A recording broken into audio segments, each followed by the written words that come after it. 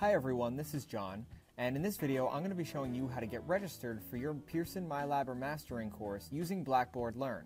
The first step is to sign into Blackboard Learn. Once you've logged into Blackboard Learn, find and click on the Courses menu. Next, select the course for which you'd like to register from the course list. Next, you'll want to select the option that contains the words Course Home. I'm using MyLab in this example, but these same instructions apply to any of Pearson's MyLab or Mastering products. Make sure you accept the license agreement.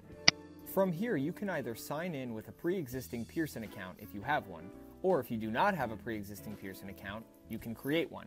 If you're not sure, click on the Not Sure If You Have an Account button. I'm going to sign in.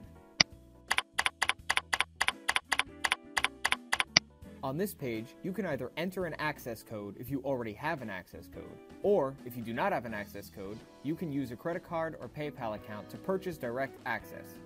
Since I have an access code, I'm going to click Access Code to enter my code.